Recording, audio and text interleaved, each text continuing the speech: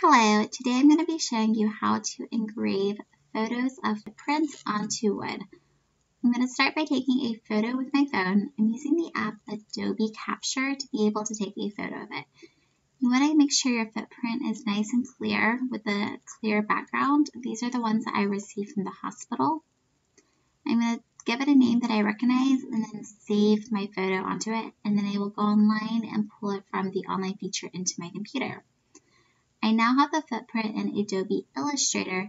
I'm just going to simply clean it up. I'm going to use the direct select tool to get rid of all the excess. The great thing about Adobe Captures is you can go ahead and save it directly as an SVG file.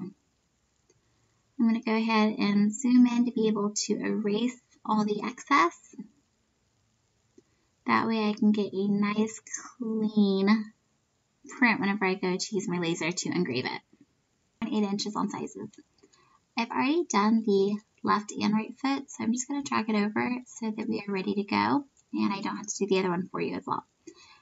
I've already added the name of the first and middle name and at the top, and then at the bottom I added the birth date and size and weight. I'm now opening it in Lightburn and checking my settings to make sure everything is ready to go. I have set the footprints and names to engrave and everything else with the outline to cut. My laser is the Aeon Mirror 9.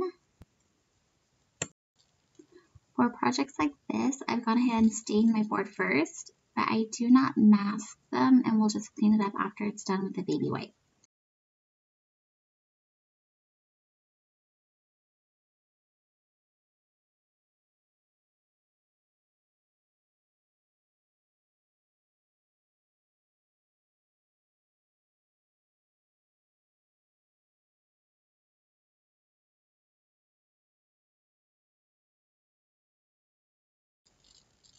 Okay, here is the final project.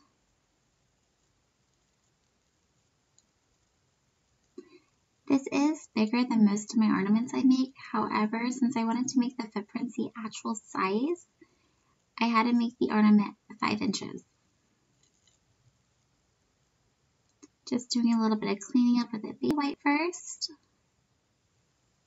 And here it is. Thank you for watching.